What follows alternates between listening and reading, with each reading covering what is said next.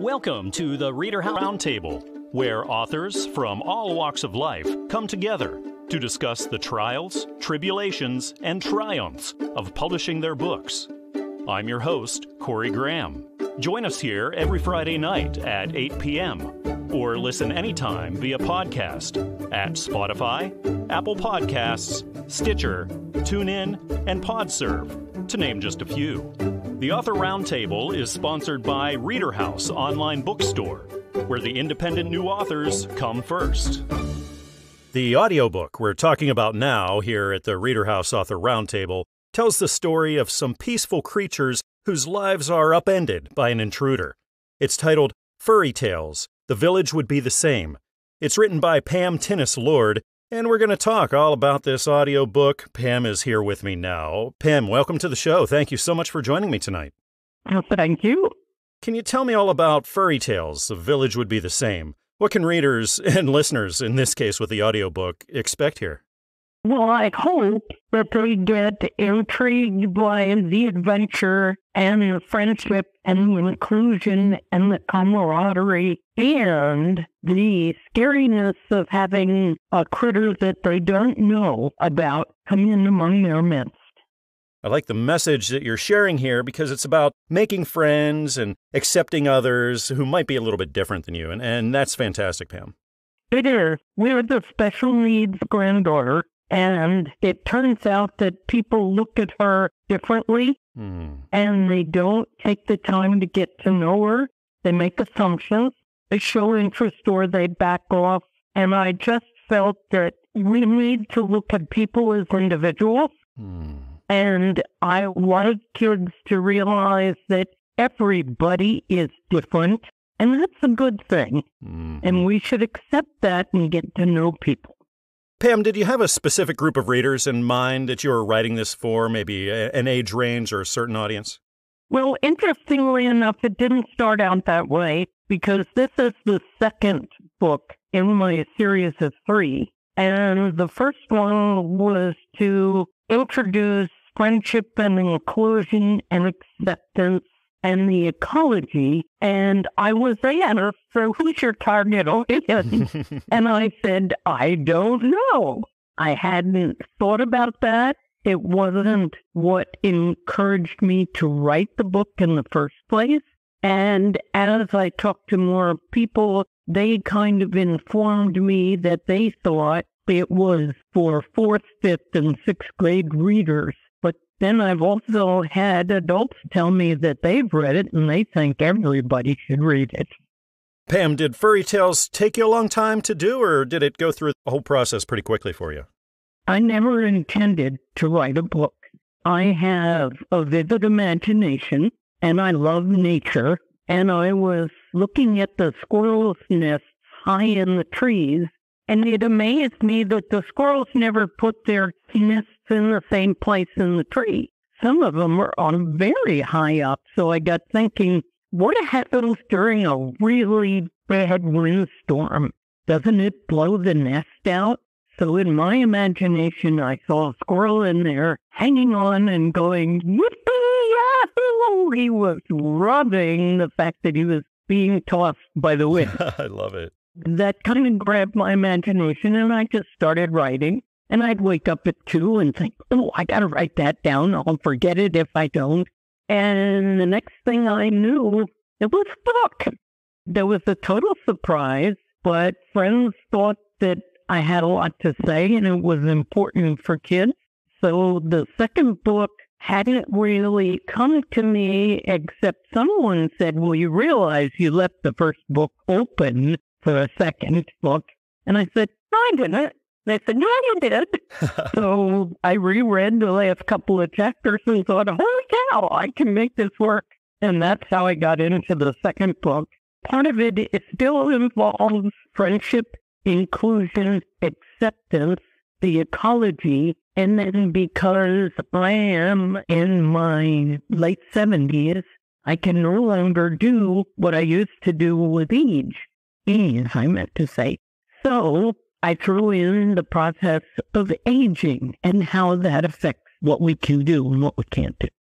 Again, this audiobook is titled Furry Tales, The Village Would Be the Same.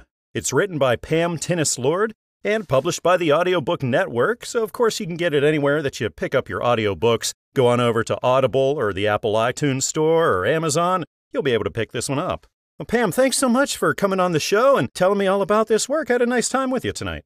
Oh, thank you very much. I appreciate it. The Wisest Virgin. That's the name of the new book. It just hit stores, written by Tata D, Mdzeshuy. And I get to find out all about this book. Tata is sitting right here with me now at the ReaderHouse Author Roundtable. Tata, welcome to the show. Thank you for joining me. Thank you so much for having me, Corey. It's my pleasure. Tata, can you tell me all about The Wisest Virgin? What can readers expect here? Oh, yes. So The Wisest Virgin is a story about a young girl called Jessica. Jessica happens to be born out of wedlock. Her mom is in college and then she gets pregnant and she's born. So she doesn't get to know her dad. And so for that reason, she grows with this resentment for her dad, and then it translates to resentment for all men because she believes that every man out there is just like her father who did not care about her. And this then leads her to aspire to be a lawyer in the future so she can fight for women because she believes all men are bad and she should put all men in jail. But then something changes about her because she gets to somewhere between 7th and 8th grade. She meets a man, a young guy out of high school who becomes her teacher and her mentor. And this guy helps her to see life from a different perspective because he gets to see in this person like men are not the same. What she thought about men might not necessarily be true, but then she's still wrestling with the idea of, do I trust men? If this guy looks like he's different from my dad, do I get to trust him? But at the end of the day, she gets to be mentored by this guy who becomes kind of a father figure, even though he's a young guy. And at the end of the book, Jessica finally gets married to this guy, which is interesting because her perspective changes from being that lawyer, that feminist lawyer who is going to fight against every man, to getting together with this guy and having a different mission in life, which is to be a mentor to other young people, just like she was mentored by this guy, and she got to, change her perspective and get to understand life from a different vantage point. Tata, where did the inspiration or the idea for this book come from? Oh, yeah, interesting. Because out of high school, I happened to... So the inspiration for this book actually comes from the story that I kind of happened to experience. Because out of high school, I took a job as a part-time teacher because there was a kind of teacher shortage in Cameroon, that's in West Africa where I come from. And I had the opportunity to mentor some young people just to help them see life from a different perspective. And one of those people happened to be my wife.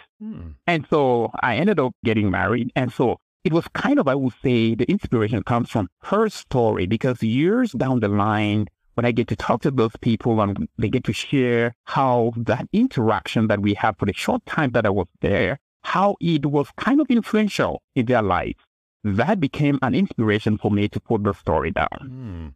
Now, Tata, what are the chances that we're going to be seeing more published by you in the future? Yes, Corey, that's a good question. So having this first book, it was kind of an inspiration for me and kind of a validation of potential to tell me, hey, there is more that you could do, because English is my second language, actually. I learned English in school because I grew up in Cameroon in West Africa, and I just learned English in school, and my first language is a different language. Wow. And so having to write the story in English and have it published in America, for me, is a big validation. And it is just telling me, hey, there is more. Thinking, okay, maybe the next 2 years, I should be able to publish the second book and maybe the third and keep going. So it's been a dream of mine, and I'm sure I should do more. Well, I think readers are going to really love this book. I encourage my listeners right now to seek this title out. Again, it's The Wisest Virgin. It's written by Tata D, Mdzeshuy, and it's published by Newman Springs Publishing, so you can get it everywhere: Amazon, Barnes & Noble, iTunes, and also traditional brick-and-mortar stores. Tata, it's been really wonderful having you on the show and learning all about The Wisest Virgin and everything you got going on. Thanks again for your time. The pleasure's been mine. Thank you so much, Corey, for having me. Sitting down right beside me now here at the ReaderHouse Author Roundtable is author Nelly Robles. Nelly, welcome to the show. I really appreciate you being here tonight. Thanks for having me. The pleasure is all mine. I just wanted to say congratulations. You got a new book out titled Broken to Beautiful, and this tells truly an extraordinary story, Nelly. Can you tell everybody about it? Sure. I wrote it. It's about my life. It's how I grew up and how my addiction, my brokenness, all led me into the arms of Jesus Christ. That's pretty much what it is. I wasn't looking for him. He found me in a very dark place, homeless, living in my car, and here I am, a miracle.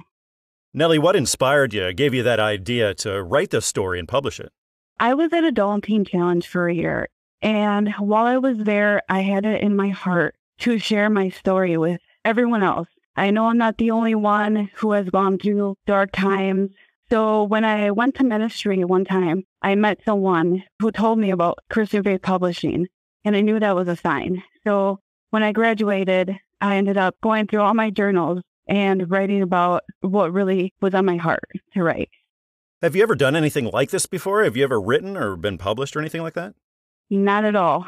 This was my first time. Wow, congratulations. How long did this take you to do, Nelly?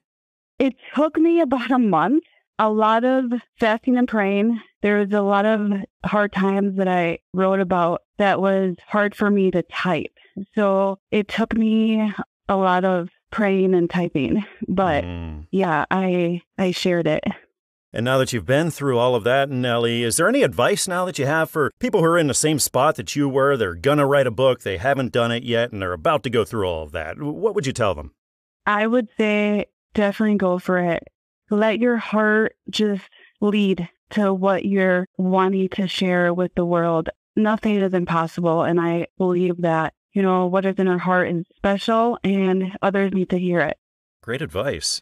Now, this book is something really personal to you, very special to you, so you got to tell me about that moment when you open your mailbox, and there it is, finally, your first copy of Broken to Beautiful. You get to hold it. What was that like, Nelly? I thought, wow, now everyone's going to know what I've been through. But this is exciting because I just thought, man, I'm going to hopefully help another woman out there that has been through something. She's not alone. We're here to lift each other up. When it came to the publishing process and everything that's involved in that, Nelly, what did you find to be the most challenging part of all that? Waiting patiently. I know it's a process, but just trusting the process. What are the chances that you'll write more and maybe consider publishing more in the future? There's definitely a chance. I already have something in my heart that I would love to write about. Is it more along the lines of things like this, things that you've experienced and you're helping people with, or you go in a different direction? I believe that it's something, yes, that could help other people. Really going in that direction. Just wanting to share, even now, my experiences. I just got married. And congratulations. Thank you. Things that, we've been through already that has, that I would love to share with other couples. Nelly, were there people alongside you along the way while you were writing this, taking this on, and they could kind of be there to cheer you on or maybe encourage and motivate you? Yes, my parents. My parents were there. They saw me from when I was in my addiction and everything, and they definitely supported me, especially because they saw the transformation. They knew that I had a story to tell. A lot of times when you're driven to write a lot, it also means you like to read. Nelly, is that you? What kind of a reader are you? I do like to read. I like to learn more about things I'm going through instead of just writing about it and not knowing anything about it. I would like to gain knowledge and, okay, I'm going through this. This is going to help me share with someone else how I went through it and what got me through. I know a lot of people are going to find comfort and help in the pages of this book. Again, it's titled Broken to Beautiful. It's written by Nelly Robles and published by Christian Faith Publishing. So get it anywhere, get it on Amazon, get it at Barnes & Noble, get it on iTunes, traditional brick-and-mortar stores, everywhere. Nelly, thank you again for coming on the ReaderHouse Author Roundtable and tell me about your story and about this book. I had a nice time talking with you. Thank you for having me. Toymaker's Intrigue. That's the name of the new book, written by John P. Mullen. And I'm really curious about this one. It's in stores now, and John's here with me now at the ReaderHouse Author Roundtable. I get to find out all about this. John, welcome. Thank you for being here. Thanks, Corey. Appreciate it. I appreciate your time, John. I'm really curious about Toymaker's Intrigue. Can you tell me about this? Yeah, absolutely. So Toymaker's Intrigue is an interdimensional fantasy adventure and mystery. Unpack that. It's told from the viewpoint of 5 characters, chief of whom is Tiamat Gindel, and Tiam finds himself overqualified for a role employed by the Jason Ganem Company, who's an outfit that's committed to hunting antiquities and a thing called Sarah crystals, which we talk a lot about in the story. And Sarah crystals are mineral-only forms when 2 dimensions collide. So he had done everything he possibly could to make himself the right-hand man of Jason Ganem. And like so many times in life, you get there but not quite, and he finds himself at the bottom of the pile in the company. And he's quite frustrated, which is how the story starts out.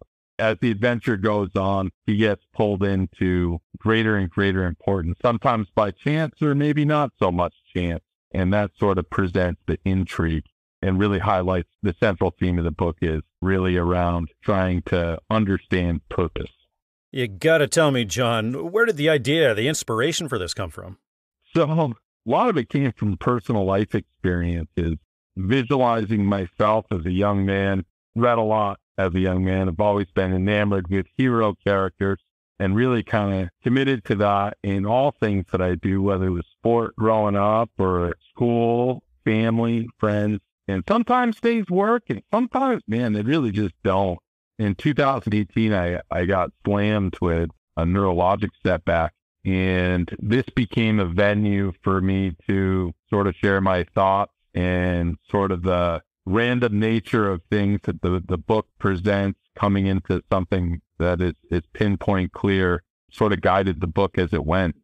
I had characters in mind that I had baked for years and years, and they all came together to make the story, and really it just came together.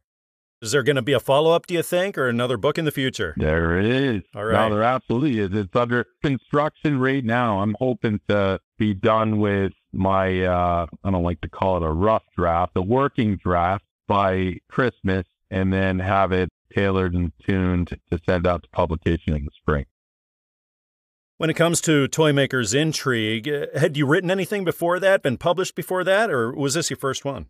So this is my first publication. It's not my first writing. I actually have files and files and files of snippets, excerpts, and short stories that I've constructed over the years, but never really had the nerve to put it out there. I think I was a little intimidated. I went to a writer's workshop in Boston and got to meet some people, and that sort of pushed me into creating a little bit of copy to review.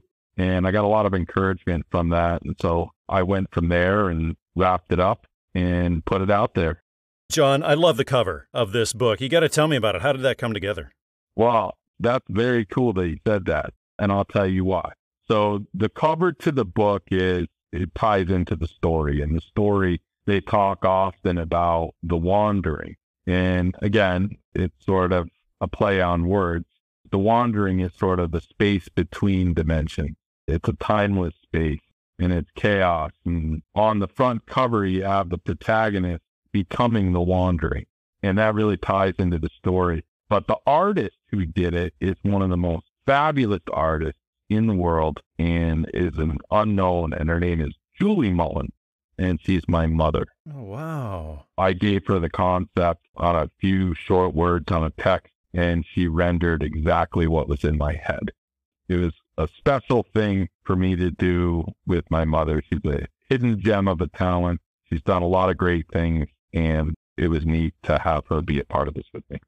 I think a lot of people will be into this book. I encourage everybody listening to definitely go check this one out. Again, it's called Toymaker's Intrigue. It's written by John P. Mullen, and it's published by Hawes & Jenkins Publishing, so you can get it everywhere like Amazon and Barnes & Noble and iTunes, traditional brick-and-mortar stores everywhere. John, thanks again for coming on and telling me about this really interesting book. I had a nice time talking with you. Hey, you too, Corey. I really appreciate it, and hope everybody out there enjoys it. There's a new audiobook. It just hit stores. It's titled Beta's Year of Firsts. It's written by Lois Jean Lee, and I'm going to find out all about this audiobook. The author, Lois, is here with me now at the ReaderHouse Author Roundtable. Lois, welcome. Thank you so much for being here tonight. Well, thank you for inviting me, Corey. The pleasure's all mine, Lois. Can you tell me all about Beta's Year of Firsts? Sure. It starts out with a 12-year-old girl sitting in the hospital next to her mother's hospital bed. Her mother is dying. You never find out what her illness was. And her mother dies while Beta's holding her hand. And her mother stares off into space as if she's thinking about what she's going to say next. The book goes on to tell about Beta's life the first year after her mother dies and all the things she goes through. There's a lot of things that happen in the book there I want to keep as a surprise, but you find out something about her name, you find out something about her father, people that she's met, and all the things that she has planned in order to keep the fact that her mother has died out of the knowledge of the social worker that she does not like. She's not a very nice social worker. She doesn't have any empathy for Beta. She goes into a foster family, which she ends up loving. The mother is just like her mother. She can talk to her, tell her what's going on in school, and she feels very comfortable. And during the first part of the book, Beta hears things that her mother used to tell her, just about like being nice to people and obeying people. And she hears it in her head. And she'll think she sees her mother, like when they go back to the apartment, when she's getting her things to move out. She wishes her mother would be there. And her thought is always that if I had taken care of my mother better, she'd still be alive. She's so sure that she didn't take good enough care of her, which is not true. She did the best she could have done, seeing that she's only 12 years old. And it just goes through all the holidays, her birthday. She has a best friend named Tessa that they go to the library every Saturday. And I fell in love with her when I was writing the book. And I'm hoping that when people read the book, they'll fall in love with her because she's a sweet little girl and she minds her mother. She loved her mother. And I want the book to let kids her age know that it's okay to be nice to your parents and to love your parents and to mind them and do things what they want for them to do. And that they don't need to be nasty or anything like that. Lois, when you think about the readers that you were writing for here, who is that?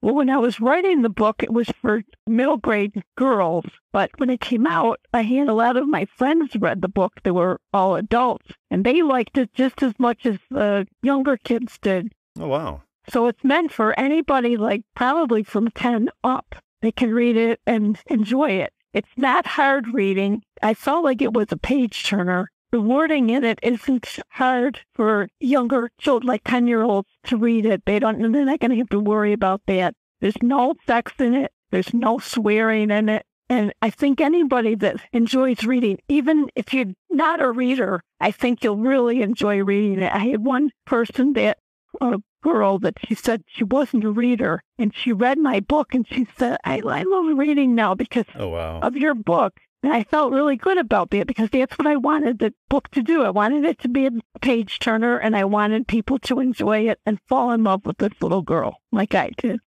How long of a process was this for you, Lois, from when you first started writing it clear up until it was published? It took me about 10 years, and that was because I was doing all kinds of reviews. I sent it into different publishers along the way, and nobody wanted it. And I think they didn't want it because she was such a nice little girl. And as I said, there's no swearing, there's no sex, and she's just a nice little girl. But I would read it over again, and I would tweak it. I would change just even a word. I would change a word to make it sound even better than it was. That's why it took me so long, because I wanted it to be a perfect book. Well, I know a lot of children and adults are really going to be into this audio book, and I encourage those listening to go seek this one out. Again, it's titled Beta's Year of Firsts. It's written by Lois Jean Lee, and it's published by the Audiobook Network, so you can get it on Audible or the Apple iTunes Store, Amazon, everywhere you pick up your audiobooks.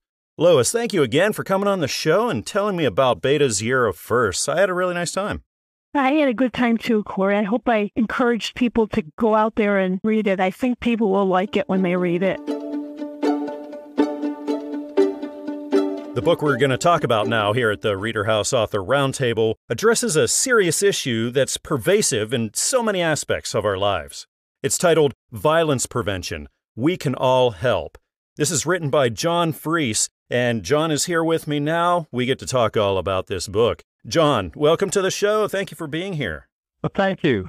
It's my pleasure. John, can you tell us all about violence prevention? What can readers expect when they open this one up?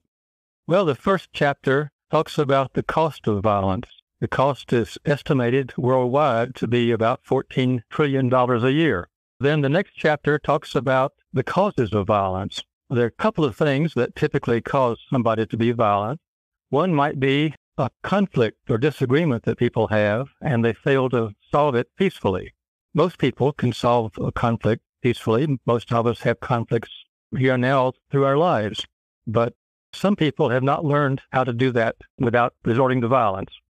Another thing that can cause violence is some kind of event happens that causes a person to feel insulted or disrespected or frightened or angry or feeling like something's about to be taken away from him that he treasures. And most of us can deal with that sort of thing without violence. But some people have an underlying condition that causes them to have more likelihood of responding violently to a triggering condition like that. So several chapters in the book deal with things that all of us can do to prevent violence, whether it's violence in the home or on the streets or terrorism or wars or suicide. There are things that each of us can do to help prevent violence. What was the inspiration, John, for you to sit down and start writing this book, get this thing published? Well, when the World Trade Center was attacked and the United States invaded Afghanistan and Iraq, I started doing research to try to understand the causes of terrorism and the causes of war.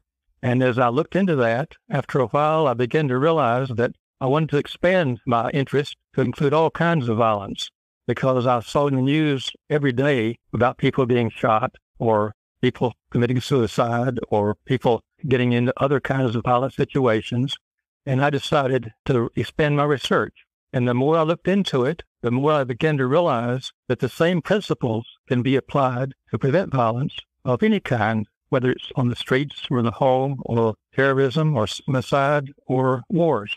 So once I discovered that, I felt like that was something I wanted to share with other people. And I decided the best way to share it was through a book. Now, John, is this your first foray into the world of writing and publishing, or have you done this before? It's my first book. I have done a lot of writing of different kinds, but this is my first book. Congratulations, John. How long did this take you to put through the whole writing process and get it out there? Well, the research took the most time. Like I mentioned, I started when the Trade Center was attacked, and I have been looking into this situation and doing research, reading a lot, and looking on the internet and talking with people. And I've been giving people drafts of what I wrote and learning from things they had to say about it, which expanded my understanding and caused me to look in other directions. So it took about 20 years altogether before I had something that I thought was finished enough so that it might be appropriate to go ahead and share it with other people broadly. So this book was decades in the making. So after all that time, all that hard work that you put into this, John, what was that moment like when you got that first copy and you got to hold this book for the first time? What were you thinking and feeling? Well, it was sort of like when you pass a test in school. It was just a sense of satisfaction that things are working out. And now that you've done this for the first time, it can be quite the learning experience. Do you have advice now that you could throw out there for the aspiring authors? Sure. One of the things that helped me the most was sharing my draft with other people and learning from what they had to say as they looked at it. And then the other piece of advice, I really would recommend Gibbon Springs Publishing. They did a wonderful job leading me through the process and helping with each step along the way. Well, this book has an important message, and I encourage everybody listening right now to definitely go check this out. Again, it's titled Violence Prevention, We All Can Help. It's written by John Freas and is published by Newman Springs Publishing, so of course you can get it at Amazon or Barnes & Noble, iTunes, or traditional brick-and-mortar stores. John, thank you again for coming on the show and telling me all about this work. I had a nice time chatting with you. Well, I enjoyed it too. Thank you for your help. The Nature of Relationships, A Question of Self, Other, God. This is a new book in stores written by Daniel Bryant, and we're going to talk all about this book here at the ReaderHouse Author Roundtable. Dan is right here with me. Dan, welcome to the show. Thanks for being here. Thank you. Glad to be here. I'm glad to have you, Dan. Especially, I'm curious about the nature of relationships. Can you tell me what's in this book? So there are really a number of things. I believe that religion, faith, is a relationship. It's a relationship with God, but it's also a relationship with God through other people and with self. So that accounts for the title. I started it out as kind of a self-discovery since religion was an important part of my life, all my life, and discovered a great deal about myself and my relationships. And then I wrote it for my children so that they might know who I am and some of the foundations of the thinking that I shared with them. And then ultimately for others so that they might be free to think about their relationships. I kind of believe that faith is collaborative. It involves from discussion.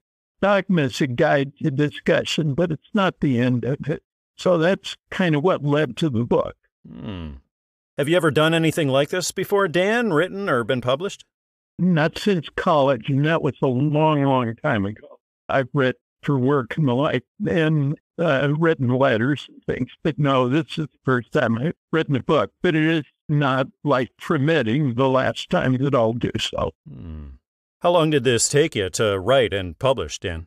I had an occasion occur in life which we were all subjected to called the pandemic. So I had the time to write. So I just sat down and did it every day. I imagine the endeavor took me probably a half to 3/4 of a year, and then a good deal more to do the editing and correcting and the like.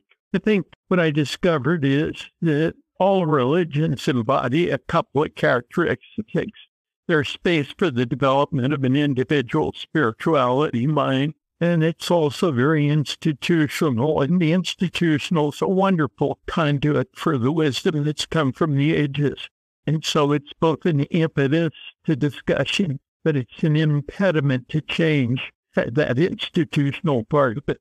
I was interested, God's become so institutional or sanctified over time, and I don't mean to make light of that I think we lost some of his humanity. So my intent was to begin and present God as something human for all people so that they can better relate. Now, I happen, God being infinite, and I'm not so inane as to believe that I have the definitive explanation of who he, she is, but it's equally inane to assume that I can have no insight on my or our Creator, and that's the same for all the people. That's kind of what this is. It started out, and I think it might have been better written as 2 books, one for children, because it goes into its life early on, and one that involves a little more of the theological kinds of questions. Dan, what was that moment like whenever you finally got your first copy in and you got to hold your book for the first time? What was that like? Well, I think when I got the first copy, I got it to edit it line by line.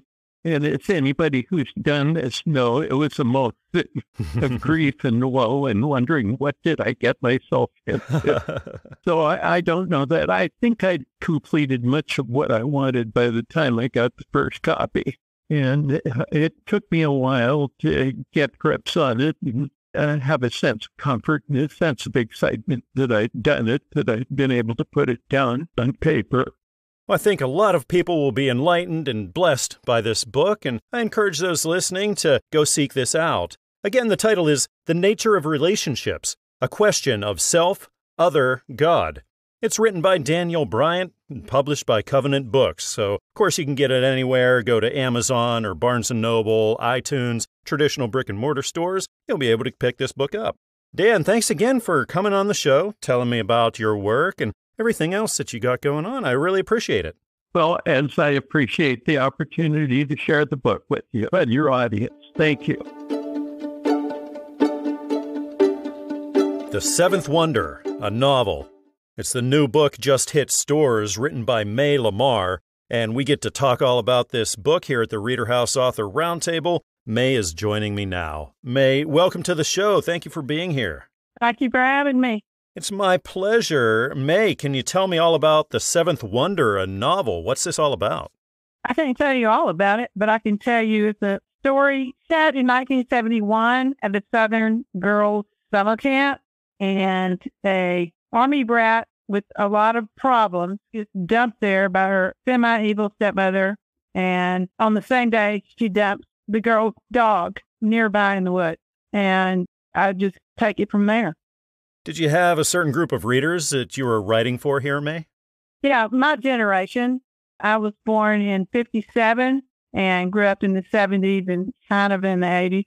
The music and the genre and the story, I think, is relatable to women, let's say, past 40.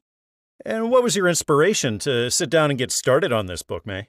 Let's see. Oh, how many years?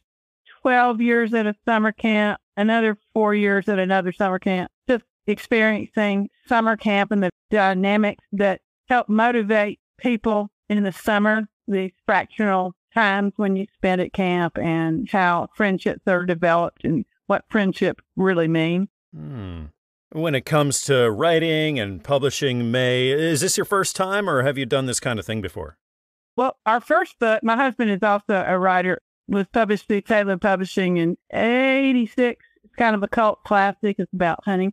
But I've published several novels through the Donnell Group, and we do novels for people who have accomplished much and would like to tell their stories, like inventors and captains of industry and stuff. So no, this is not my first book.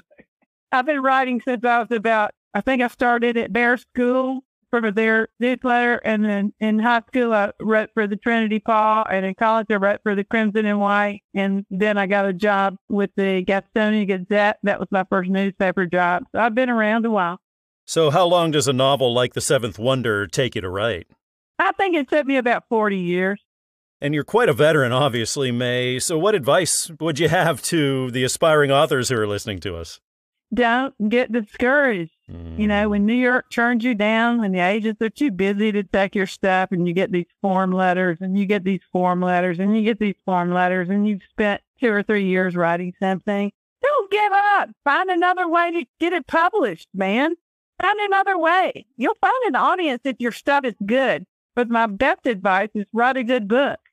Does it ever get old for you, May, that moment when you open up your mailbox and you finally get the first copy of that book that you've been working on for so long? What was it like, for instance, The Seventh Wonder, when you got to hold that one? What was that like? I loved what Covenant did with the cover. I loved the cover. I really did. And I've done a lot of covers in my life. I was also a copywriter and a communicator for several companies and stuff. That cover is really good, and I love it. And it kind of just brings you in. And so my hats off to that graphic artist that did that cover. Now, if I were a gambling man, May, I'd put money on that you're going to be writing more in the future. Would I be right? You'd be right. Do you have anything planned, or are you just sort of formulating ideas?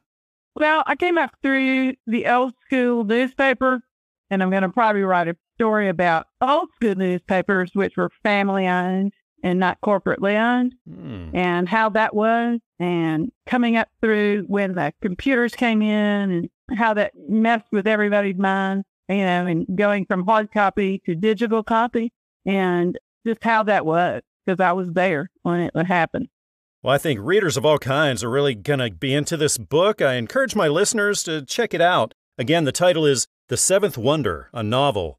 It's written by May Lamar, published by Covenant Books. You can find it anywhere, Amazon, Barnes & Noble, iTunes, and also traditional brick-and-mortar stores. May, thank you again for joining me and telling me about your work and everything that you've done. I had a nice time talking with you. I've had a great time talking with you, too. Thank you so much. Sitting down right beside me now at the ReaderHouse Author Roundtable, I'm joined by author Vernon R. Groce. Vernon, welcome to the ReaderHouse Author Roundtable. Thanks for joining me. Thank you, sir. I'm glad to be here. Well, I'm really glad you're here. You got a new book out, A Year's Journey from a Pastor's Perspective. Vernon, can you tell me all about it? Yes, sir. I started writing this devotional, a year's devotional book, and I guess the motivation originally was basically for my kids and my grandkids to leave a legacy behind so that when I'm gone, the ministry would continue. But since then, I've gotten quite a bit of interest from other people that have looked at it, and people that I've pastored has gotten it, and family members of mine and family members of my wife. And I just hope and pray that it'll be a blessing. Vernon, who did you write these devotions for? Did you have a certain group of people? Again, my motivation originally was for my kids and my grandkids. I wanted a devotional that dealt more with than just cliches and pretty sayings, and they have their place, and I enjoy them. They're a blessing, but I wanted something that dealt with everyday issues like bitterness, hurt, loss, forgiveness, the things that we as believers encounter. Have you ever done anything like this before, Vernon? Written, published, anything like that? No, I have not written a book before. Now I'm involved in something else now, in another writing project, but this was my first one. Congratulations. Did it take you a while to write and put through that publishing process? It took me a year to write it.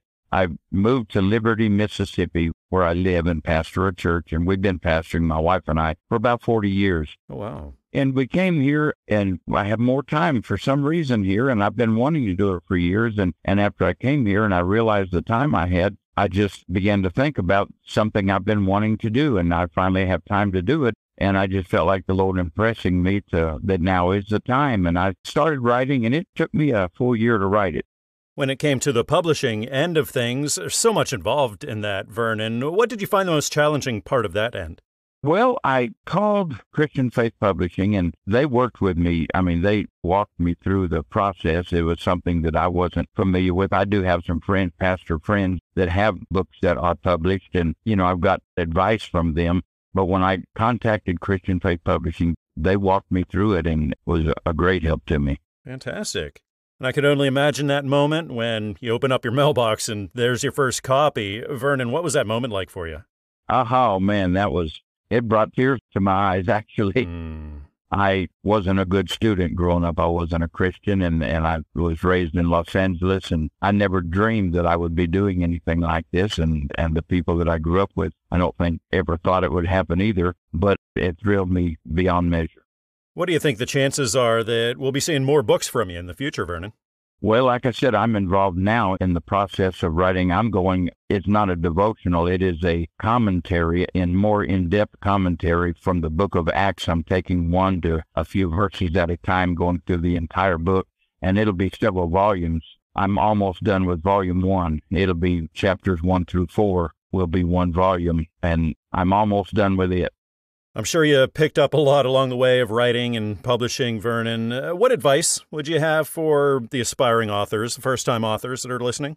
Well, I would say season what you do with prayer, and make sure it's scripturally sound. And if it is, it'll be a blessing, because the word doesn't return void, and when you begin writing a book, it's going to take a commitment. You're going to put your heart and soul in it and get down to business and just dedicate yourself to the task. And if you do it, the more you do it, the more you'll get involved in it, and the more you'll love it. We all write, we all get published for a lot of different reasons. Vernon, for you, what's the most rewarding aspect of being a published author? Just the thought that when I'm gone, my ministry will continue. That there will be people continuing to be blessed by what God has given me. Vernon, when you write, do you have a certain time of day that you like to do it? Maybe early in the morning or late at night? Or do you find yourself just writing whenever you can fit it into your schedule? No, sir. I get up at 5 o'clock every morning, and my wife usually sleeps till 7:30, 8. And when I get up in the morning and I spend my time in prayer, the scripture for myself, and then that's when I like to write, when it's quiet and there ain't nobody else there. Again, it's titled A Year's Journey from a Pastor's Perspective. It's written by Vernon R. Groce, published by Christian Faith Publishing, so it's available anywhere: Amazon, Barnes & Noble, iTunes, and also traditional brick-and-mortar stores. Thank you again, Vernon, for coming on the show and telling me all about this book. I had a really nice time talking with you. I appreciate you calling me. Thank you, sir. Joining me right now here at the ReaderHouse Author Roundtable, I'm excited to welcome author Ronald Barratt. Ronald, welcome to the show. Thank you for joining me tonight. Thank you for having me. I appreciate it. I appreciate you being here. It's so exciting. Wanted to congratulate you on getting a new book out there titled Sailing into Salvation. Ron, can you tell me all about it? Yeah, there's two concepts that I kind of focus on. One is the fact that getting home from war and that kind of thing isn't the easiest thing in the world to do. So I focus on that, but I also focus on my faith and my belief in Jesus Christ. Ron, what inspired you to sit down and write your story and have it published? Well, I got to tell you, the one thing is I had a hard time when I came back from the war in Afghanistan and Iraq, and I really didn't know what to do. So I just focused on exactly what can I do to make a better difference in my own life. So I established a very good relationship with the VA, and I went from there. Ron, would you say it's primarily veterans who would be into this book, or do you think there's a wider audience? I think it's possibly two audiences. I am a devout Christian, but at the same time, I had to find my own way with the VA. And the VA is not easy. The VA is difficult sometimes. So the one thing that every veteran needs to know is that he or she is in charge of their own care. So I really dedicated myself to try and develop how best to take care of myself. When it comes to writing and publishing, was this your first book, Ron? Yes, it's my first book. It took about 10 months for me to write, and I just sat down and I started from day one and I went. Not everybody is incredibly thrilled with what I had to say, but I will tell you, though, that it was the most rewarding thing I've done in my life. When it came to writing this and then putting it through the publishing process, Ron, what did you find the most challenging part about things? I didn't know where to begin. That's the one thing I did. And I will tell you that Google is an incredible tool. Absolutely. So I Googled how to publish your own book, and I just went from there. Of course, it was challenging, and it took me about 10 months to write, but it was incredibly rewarding, and I'm so happy that I did it. You got to tell me about that moment when you finally got that first copy in, Ron, and you finally got to hold your book for the first time. What was that like? Well, when I got that copy in the mail, I cried. I literally cried because I was like, I am a published author now. And I couldn't believe it. I really couldn't believe that somebody like me could just go about starting from day one and then moving on. I can't tell you how thrilled I was. Have you given any thought to maybe writing more and publishing more in the future? I have, actually. I have some ideas, but it's not the easiest thing in the world to do because I literally had to sit down and, I type like 70 words a minute. So that wasn't difficult. But I went for 10 months. I didn't want to insult anybody. I didn't want to say anything bad about anybody. I just wanted to talk about my experience.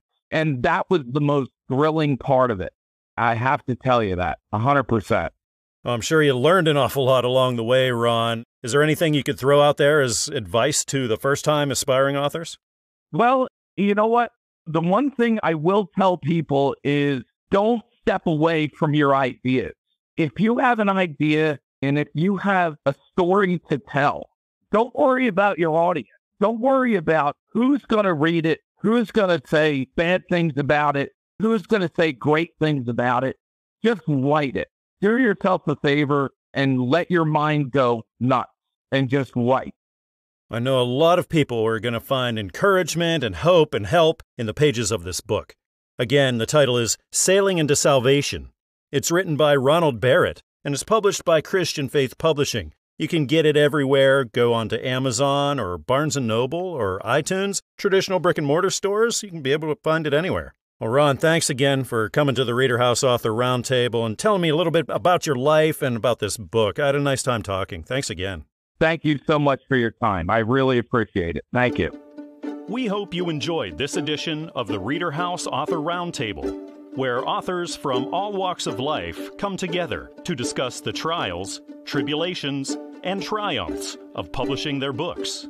We hope to see you back here every Friday night at 8 p.m. or listen anytime via podcast at Spotify, Apple Podcasts, Stitcher, TuneIn, and PodServe, to name just a few. The Author Roundtable is sponsored by ReaderHouse Online Bookstore, where independent new authors come first.